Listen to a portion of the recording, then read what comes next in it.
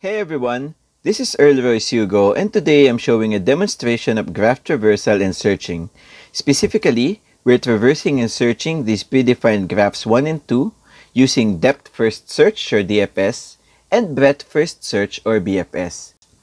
Depth first search goes deep first into one node before checking the other nodes, and it does that recursively using stacks. So if we click on depth first traversal button here, starting from point 1 of graph 1, the depth first traversal is 1, 2, 4, 5, 3, 6, and 7. Alright? Breadth first traversal or breadth first search, on the other hand, it operates layer by layer, and it visits the closest nodes first before going deeper. And it does that using queues. So if we click on breadth first traversal, you'll see that the order in which the nodes are visited is 1, 2, 3, 4, 6, 5, and 7.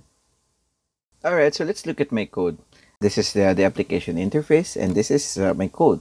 The first part is actually just the buttons, so we won't look into that. Let's dive right into the representation of the graphs.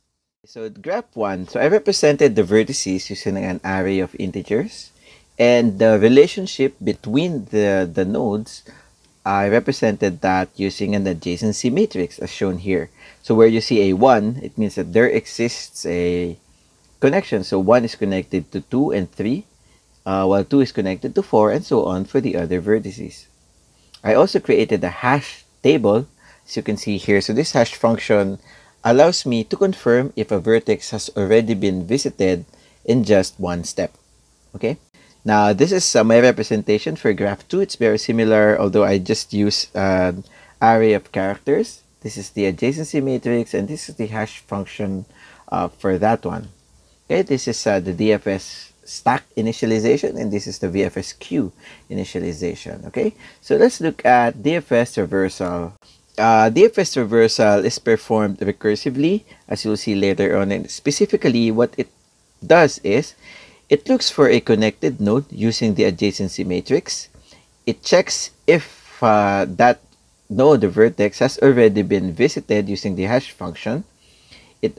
If not, then it gets added to the stack, and then recursively goes deeper. Okay, so it just goes deeper and deeper until there's no more path, and then it gets popped out of the stack and goes out of the recursion and just continue on until there's no more vertex to pop out of the stack. Okay. Now for BFS traversal, BFS traversal is not recursive in nature, but it follows a similar pattern.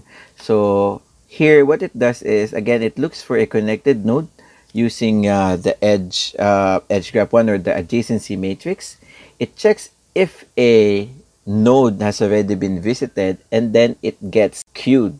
Okay, so the difference here is that it checks all the nodes first and then queues them. Okay, afterwards, the current vertex is marked as visited, and the pointer of the queue is pointed to the next one, so it moves to the next one that has been queued. Okay. Now, for searching and DFS or BFS actually just follows what I did for the traversal, except that when the target vertex is found, my code actually exits the recursion or the iteration for BFS, and it will just display up to a point where the target is found. So let's look at that. Alright, so we've already seen graph 1 traversal. Let's look at graph 2. So DFS for graph 2 is ABECD, and actually breadth first traversal is the same, ABECD. Okay, so notice that I provided an option to start somewhere else. So let's say we start at graph 1 starting point 6. Depth first traversal is 6, 4, 5, 2, 7. Okay, let's move on to searching. Searching is the same as DFS, but it steps out of the recursion once it finds it. So it's 1, 2, 4 in this case. If it's not there, then it's not. Okay, then we can also do that for graph 2. And of course, if it's not there, then it's not. Thank you.